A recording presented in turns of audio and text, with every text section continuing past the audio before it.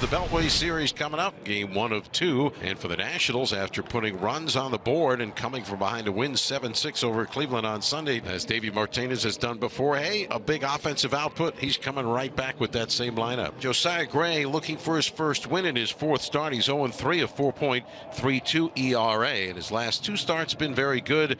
Deserved better. 5 2/3 innings in his last start against the Angels in Anaheim Tuesday. Gave up 2 runs, only 4 hits, struck out 3 and walked 2, but the Nationals could not score against Shohei Ohtani in the Angels bullpen and lost the game 2-0. And on the other side, you're facing a team that has just scored run after run after run. 94 runs for the Orioles in their 16 games. That's second in the major leagues. 2 men away here in the top of the 1st inning.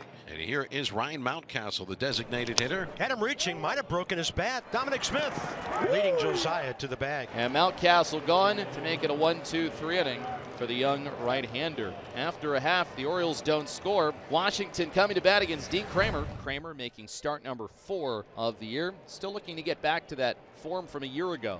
Kremer has given up a lot of home runs so far, 5 in 12 1/3 innings. For Dominic Smith, he's aboard with 1 out, and it brings up Joey Meneses. The 2-1 offering. Ground ball headed up the middle, right at Frazier. He's got it. Flip to Mateo for 1 on the first. You can count it for 2. It's a 4-6-3 double play. So the double play ball helps Kremer out. We are through 1 in D.C. Orioles nothing, Nationals nothing. The right-hander Kremer hits Candelario, so a leadoff base runner. Second batter that Kremer has hit. Will loop this one softly into right. Santander comes on and makes the catch. A forward lean and a slide as Anthony takes away a hit. Boy, Tony's been playing some D now out in right field. Made an outstanding play against the White Sox. Went to the line, this time out toward right center field and tracks that one down. You know Dean Kremer appreciates that. So a hit by pitch to start, but nothing more. Through 2 in D.C. No score. 3rd inning, Orioles and Nationals. No score here at Nationals Park. It's the number 9 batter leading off for the Orioles. Their first baseman, Ryan O'Hearn. The 2-2. Swing and a miss. Gray strikes him out with a high slider. First strikeout for Josiah Gray as he fans Ryan O'Hearn to begin the top of the 3rd. There's Cedric Mullins. Grounded to Candelario at 3rd his first time. 3 balls, 2 strikes, 1 out. Swing and a miss. He looked late for a 90 cutter upstairs. Back-to-back strikeouts on the cutter. And a good start to the last of the 3rd with no score between the Nats and the O's. So Abrams on at first with speed. Nationals second hit. Here's Victor Robles. Robles, that's fair. Long throw, Henderson, and it gets by O'Hearn.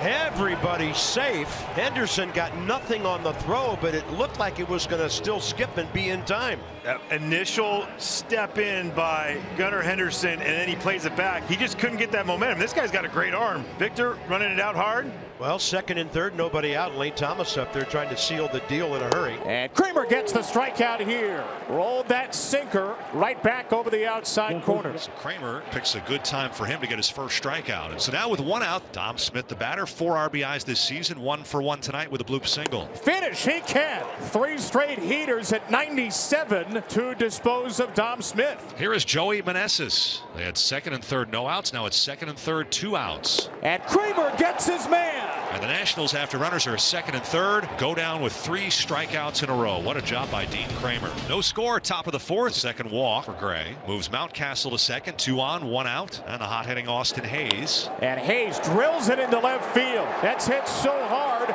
but Mountcastle's going to try it anyway, and he will score on a wild throw. Back to second, though. Hayes is out on the back pick from Ruiz. An aggressive send by Tony Mansolino, though, works out at the plate as Hayes drives in Mountcastle, and Baltimore gets the first run. Boy, it wasn't hit extremely hard, but hit in the right spot. Looked like a ball gets in on the hands, and a really good read by Mountcastle. He comes flying around. The throw by Garrett nowhere close, but a nice job by Ruiz to backhand this ball from that catcher's position and throws a dart down to second to get Austin Hayes. Austin Hayes drives in a run. Orioles lead the Nationals 1-0 at the bottom of the 4th. Josiah Gray, 6th inning, Orioles 1, the Nationals nothing. Santander with a double and a pop-up. 3-2 pitch, here it is. Way too high and outside. That slider was not close at all. And that's a leadoff walk and a 9-pitch at bat. We'll see how much more Gray has And right now the answer is none. So the Orioles' goal, get the starter out by the 5th. Gray goes 5+, and he leaves in a 1-0 game. The new pitcher is the big red-headed Texan Mason Thompson, appearance number 8. He is 1-1. He picked up the win on Sunday. His ERA 1.59, 11 1/3 innings. Force out for out number 1. The Orioles will take the trade, though. They get better speed at first in Frazier. Here's Austin Hayes. Hayes drove in the game's only run. He was hitting .467 in his previous 7 games. Runner goes. They try to stay out of the double play. How about a throw into a double play?